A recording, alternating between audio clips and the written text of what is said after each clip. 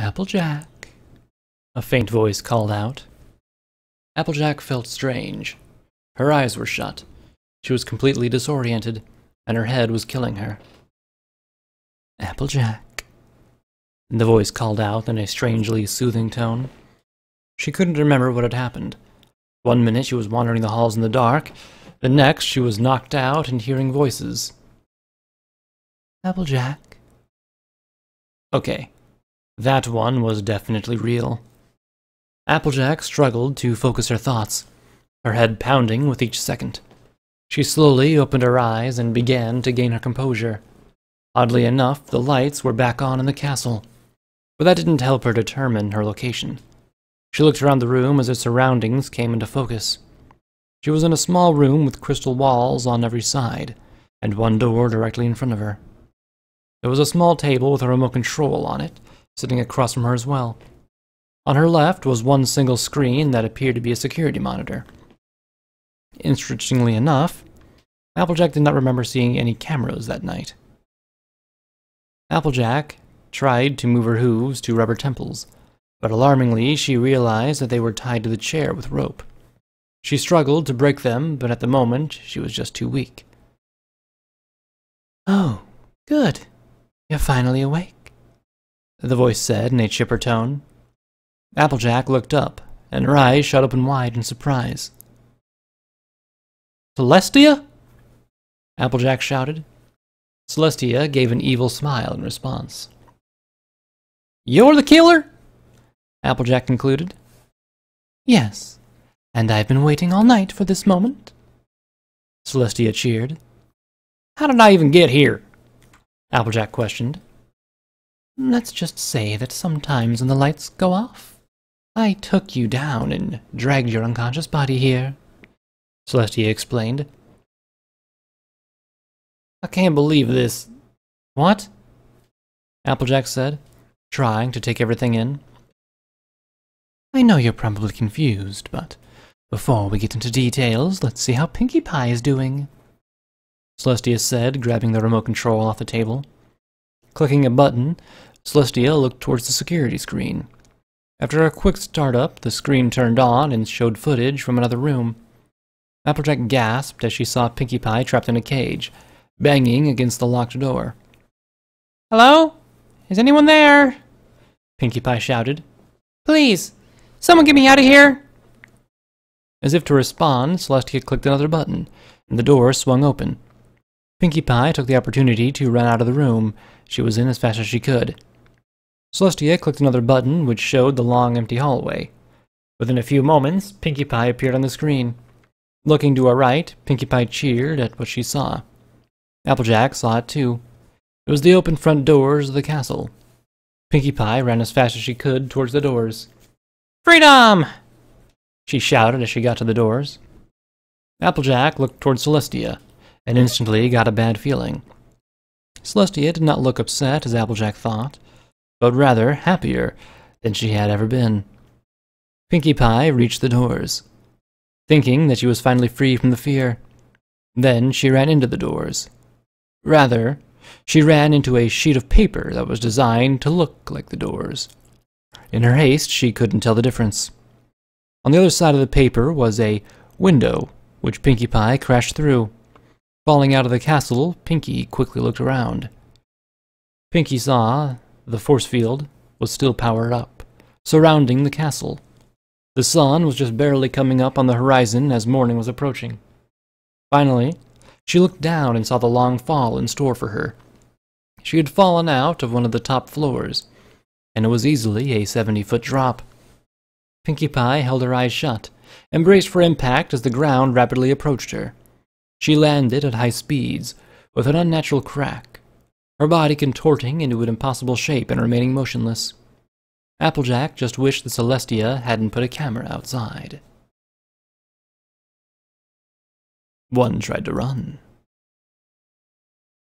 "Well, that was certainly entertaining, but now let's get back to business," Celestia chuckled.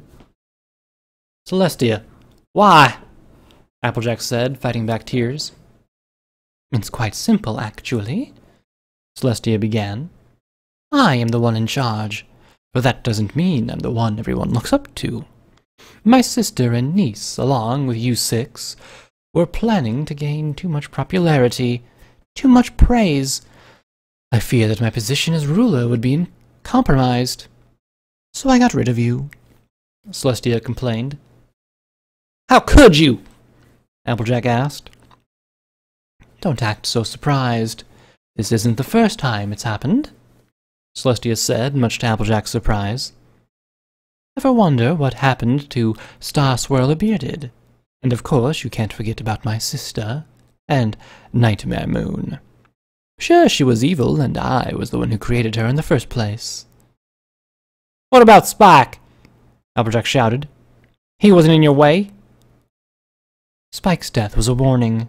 I was hoping that someone would leave the group in fear, but since you all stayed together, I had no choice but to continue, Celestia remarked with fake sympathy. Okay, Applejack said, finally gaining her composure.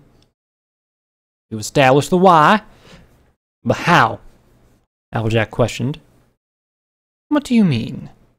Celestia asked quizzically. The poems? The murders? How'd you make it all work? Applejack asked, searching her brain for answers.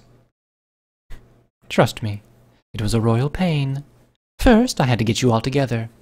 So I planned this simple party and only invited you all, Celestia explained. It was you, Applejack realized.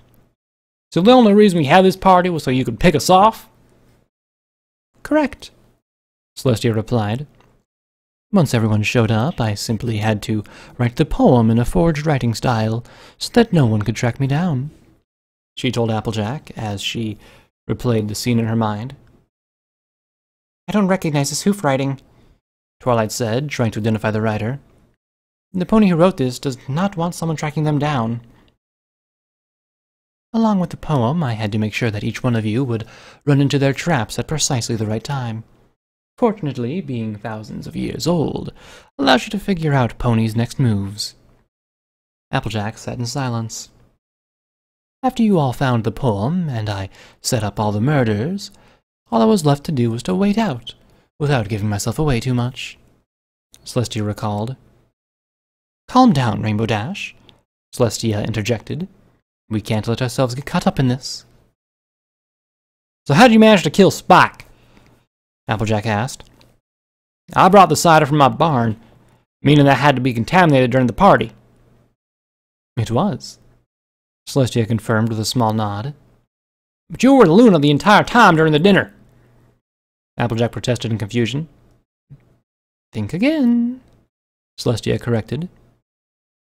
Luna, for the last time, we are at a party with all of our friends, and I intend to have a good time, Celestia said, getting up from the table to put her plate away.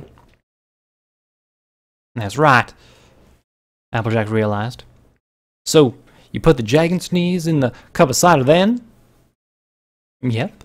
I had to be quick about it, though, Celestia commented under her breath. Weren't you afraid someone would notice when they went up and grabbed a new cup of cider? Applejack wondered. I did think about that. However, by that point in the night, the only one left drinking the cider was Rainbow Dash. Thanks to her lack of etiquette, I knew that she would not grab a new cup and spoil the plan. I'm going to get more cider, Rainbow Dash said as she grabbed her mug to refill and stormed off. You thought of everything, Applejack replied, surprisingly impressed. Yes, I even remembered the fatal amount of dragon sneeze needed, from when Spike was young. But he's never had a reaction this bad, Twilight said, motioning to Spike's body. What about Pinky and I? Applejack wondered out loud. What about you two? Celestia asked, raising an eyebrow. Why'd you keep us till the end? Applejack replied. Why, to keep Ponies guessing, of course, Celestia replied. Huh? Applejack asked with a puzzled look on her face. I'll explain, Celestia said, gathering her thoughts. You and Pinky were two very likely suspects that could be the murderer, the way the things played out, Celestia began. Pinkie was the closest to Spike before he began to talk. Plus, she was the one who locked everyone in for the night. Pinkie Pie just trapped us in here for the night, Twilight said in annoyance. That magical force field is impenetrable and prevents all forms of magic, including immortality. That's another thing. How'd you know about the security system? Applejack pointed out. Oh, please. Every castle in Equestria has one just like it. I took virtually no effect to convince Twilight to install one of her own. Celestia chuckled at her own genius. Anyway, back to my story, Celestia said bluntly to Applejack. The most convincing piece of evidence was that her party cannons were used for 2 murders. It's one of those too obvious to be true, yet again, maybe not, situations. Keeps ponies guessing. What about me, then? Applejack asked curiously. You were almost in the same boat. The cider was used for the first murder, and, if anyone found them, the ropes from your barn were used to kill Rainbow Dash. Celestia explained. Tricking back tears from hearing about Rainbow, Applejack asked another question. There's one more thing I don't understand, Applejack muttered. Why did you say that the killer dies in the poem? To clear my name, Celestia said with a grin. When I kill you and frame you for all the murders of 9 of the most powerful citizens of Equestria, I will be the sole survivor described in the poem. Along with the cider and the ropes, there will be plenty of evidence. Plus, even if there are doubts, the poem itself is evidence enough to believe me. Applejack looked to the ground for a moment in sheer awe of the complexity of Celestia's plan. I must say, I'm very impressed, Celestia. You really thought of everything, Applejack said in defeat. Why, thank you, Applejack. Still honest in defeat, I see, Celestia said with a satisfied smile. That is almost everything, Applejack said, picking her head up. Oh, really? Celestia said with a scowl. And what might have I forgotten? Celestia said in annoyance. That I've been lasso champion at Appaloosan Rodeo for 5 years straight, Applejack said with a quick smile. In a flash, Applejack finally loosened the ropes enough to fling them off her hooves. Before Celestia could react, Applejack tossed the ropes towards Celestia, tying her front hooves together. As Celestia struggled to get the ropes off, Applejack got her legs free and bolted out the door. Don't think you've escaped just yet, Celestia shouted, getting to her feet. Applejack's heart was pounding faster than she thought possible. Knowing that the sun was coming over the horizon, the force field would be down soon and she could escape. However, so could Celestia. Then a thought rang through Applejack's head. Only one of us can get out of here alive. She stopped in her tracks when she realized that. Sure, Celestia had done some terrible things, but Applejack was no killer. Yet further thoughts began to convince her otherwise. I can't let Celestia escape, or she'll just continue to take out her competition. As she struggled with what to do, she heard Celestia's voice from behind her. There you are, Applejack, Celestia shouted with a crazed look in her eye. Ah! Applejack shouted once again and began to run. You'd better run faster than that, Celestia chuckled as she began to chase her victim. Despite Celestia's appearance, she was much faster than Applejack. Within a few moments, she was right behind the Earth Pony, practically within reach. Applejack quickly turned a corner, desperately trying to escape, but Celestia was still right behind her. As fast as she could sprint, Applejack ran to the end of the hall, threw open a door, jumped inside, and locked it. Celestia ran to the door Applejack took cover behind, and proceeded to try and bust it down. On the other side, Applejack began to push furniture in front of the door to stop Celestia. After a few loud bangs against the door, Celestia stopped trying. Applejack slowly backed away from the door, not taking her eyes off of it. Just as she thought she had escaped danger, Celestia bashed the door open along with the stacked furniture. Wood and debris flew forward towards Applejack, knocking her to the ground and pinning her with one of her legs as well. Panicking and struggling to get free, Applejack slowly looked up to the hole in the wall and saw Celestia slowly walking through. her pupils just larger than pinpricks. I have to give you credit, Applejack. You've put up quite a fight, Celestia said, her eyes staring daggers at Applejack. However, enough's enough. Sit still and this might not hurt as much, Celestia said, grabbing the knife from underneath her wing. Applejack's world went into slow motion. She pulled as hard as she could on her stuck hoof, begging for it to come free, as Celestia menacingly approached. Celestia then raised the knife and let out a sickening laugh. In a last-ditch effort, Applejack swung her leg awkwardly in the air, striking Celestia in the jaw. The alicorn stumbled back a few feet, dropping the knife to the ground. Applejack used this moment and, with all of her might, finally got her hoof free. She then ran past Celestia and out into the hallway. Looking to the right, Applejack saw a pair of doors leading outside. She ran over to them and pulled the handle. They were locked. Nice try, Celestia said in a raspy voice from behind her. But the field is still up. Without looking behind her, Applejack ran down the hallway to her left and to the main room of the castle. Looking out of some windows, she could see the sun was just almost fully up. Just a few more moments, Applejack told herself. There's nowhere left to run, Celestia said, locking the only open doors left. I have already locked the others when you were unconscious. It is over. I win, she said with a bloody smile. Turning around, Applejack saw Celestia was bleeding, and she lost a few of her teeth.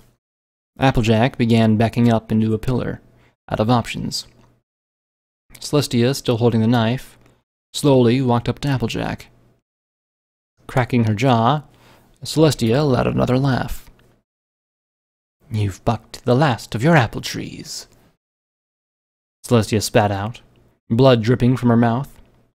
Looking around, Applejack was about to accept her fate, until she thought of something. I don't know. I think I still got it, Applejack said confidently. With that, Applejack reared up on her front legs, and pulled her back legs in. Applejack kicked her legs out as hard as she could and struck the pillar. The pillar immediately cracked and crumbled to the ground, and the room began to shake. Celestia's eyes went wide as the roof above began to crack and break apart. Soon most of the area above her was crumbling in front of her eyes. Applejack dove under a table as the roof finally caved in. Celestia screamed as tons of crystals and stone landed on top of her and crushed her. Applejack curled up under the table and hoped it would hold. Luckily, the crystal table was able to handle the impact. After the roof finally finished falling, Applejack opened her eyes and crawled out from under the table. Right next to the table was the entire pile of the roof that fell, and one white hoof sticking out from the rubble. Applejack curiously walked over to the hoof and gave it a slight nudge, to which there was no reaction. She was finally safe. The killer defeated. Looking up to the top of the rubble, Applejack saw a hole in the roof of the castle. Looking through the hole, Applejack finally saw the force field come down, showing that she was free. Climbing up the rubble, Applejack looked out over the horizon. The sun shone brightly in her eyes, and Applejack had to squint to see. She then looked over at the quiet town of Ponyville, just waking from their slumber. Looking over to Sweet Apple Acres, Applejack let out a sigh. I hate dinner parties, she muttered to herself, shaking her head. She slowly climbed down the damaged side of the castle and began to slowly start home. And then there was one.